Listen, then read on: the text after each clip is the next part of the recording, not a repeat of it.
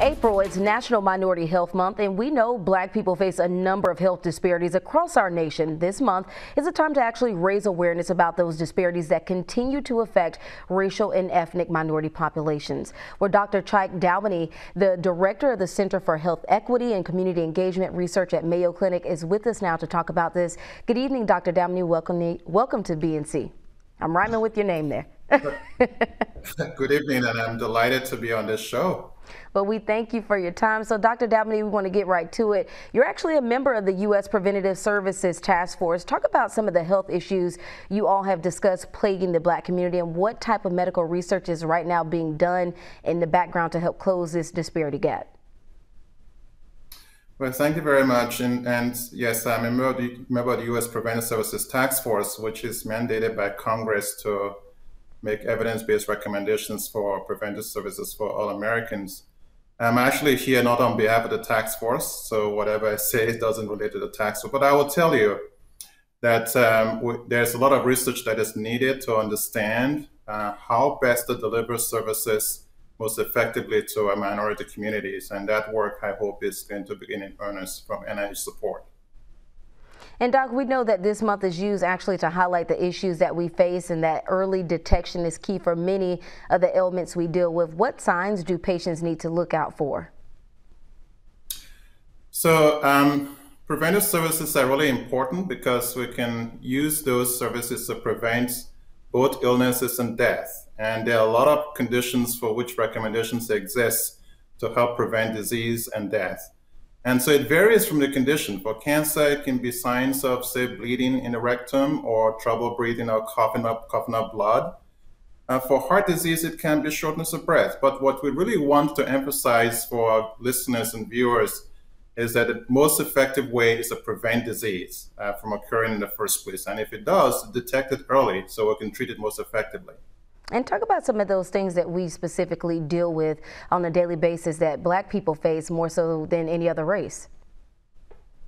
Oh, Brittany, there are a lot of them. And that, I think, is the unfortunate part of this because we know that many of these conditions are preventable. I'll give you some examples. Hypertension is one, is very common in the Black community and in ways that we know could be less, but unfortunately it's more common in the Black community and leads to lots of heart disease, kidney disease, and other things. Diabetes is another example. Cancer, for instance, I studied colorectal cancer for many years now, if not decades now, and we know that it's preventable, and yet it's more common, particularly in Black men and then other racial ethnic groups. Lung cancer, another example. And so there are a number of these conditions that we know can be prevented, if not detected earlier, so they can be treated more effectively. And yet that doesn't occur in a consistent basis in the Black community, something that we have to change. Definitely. And Doc, just this week you talk about change. The CDC has now declared racism a serious threat to public health. Can you talk about what that means for the leading health organization to recognize it as a serious public health threat? And one thing that stuck out to me is that they call the severe disparities unacceptable. Why now? This is a very unusual time for us. We've still going through COVID pandemic, which has affected our communities in a way that it's unfortunate, but disproportionate because of the history of racism, social injustice, higher numbers of chronic medical conditions, and exposure to those conditions of COVID because of public transportation and presence in service industries. It's very clear, and studies and reports have confirmed this, that racism plays an important role in the disparities that exist. Let me share something with our viewers. Disparities mean that these are avoidable, meaning that we can do something about it and actually eliminate the disparities. And that's the reason why this month is really important, to increase awareness about the differences that exist, but also how we can close the gap that exists currently in heart disease, cardiovascular disease, hypertension, for instance, cancer, and other conditions. We can do something about it. Racism plays a role, and we have to address this across medicine. And the key word there you said is avoidable. So also the CDC has even created a website called Racism and Health that will serve as a hub to showcase the agency's efforts in education on critical issues. How vital will this be in fighting the health disparity fight? We need information. Racism didn't start today. It's been with us since the slavery and, Jim Crow eras. But we need education, we need awareness, we need to take action. We know that when we take action with intention to address these gaps and equities, we can solve them. This is not rocket science in my view. And so having a place, a hub, to showcase both the programs at work, the evidence that we need to understand how to address it, education that is needed, to make sure that there's awareness in the health professions about the issues of racism, make sure there's research in the areas and the evidence exists for us to work on these issues. But also importantly, Brittany, there's one thing that's passionate to me.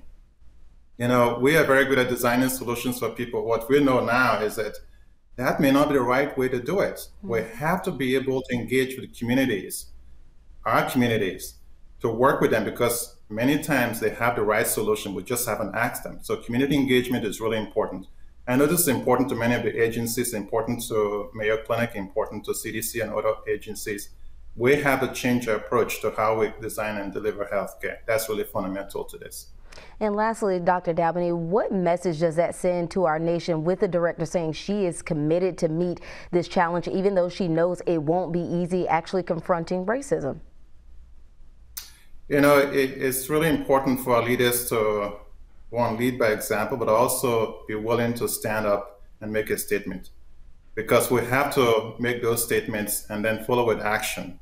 And I think that's an important step for us to take. So making it very visible, making sure people know that government actually acknowledges this as a problem. So it's not about me, you, or anybody else calling it racism, but our government, federal government, in saying this is a problem that we have to solve.